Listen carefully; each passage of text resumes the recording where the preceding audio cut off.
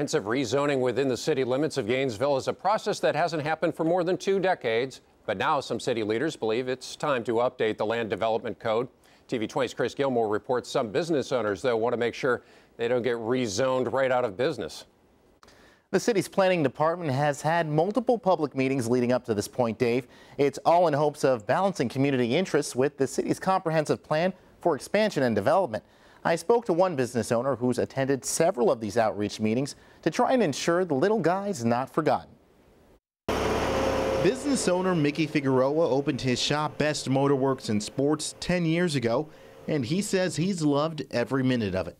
This is what we live for. This is not just our life. This is what we live and what we breathe every day for. 7:30 to 5, Monday to Friday. He was shocked to find out his shop, his livelihood, was up for rezoning after receiving a notice in the mail.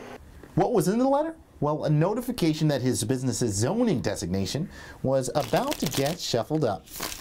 The city of Gainesville is contemplating the idea of multi-zoning or changing the zoning in our property.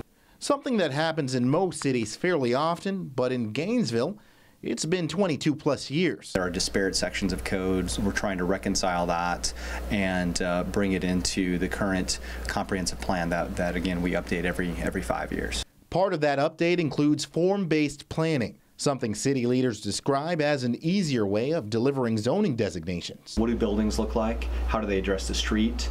You know, how much separation is there between the sidewalk?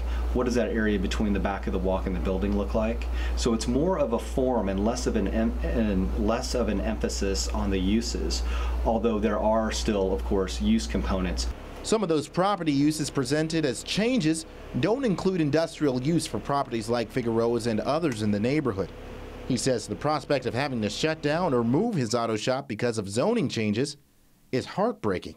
Day in and day out, blood, sweat, and tears trying to establish some kind of security blanket for you and your family. And all of a sudden, that blanket has been pulled from under. Figueroa received an email this afternoon stating that city staff plan on recommending that no zoning changes be made to his business. This will be announced at tonight's planning board meeting at 6:30. Chris Gilmore, TV 20 News.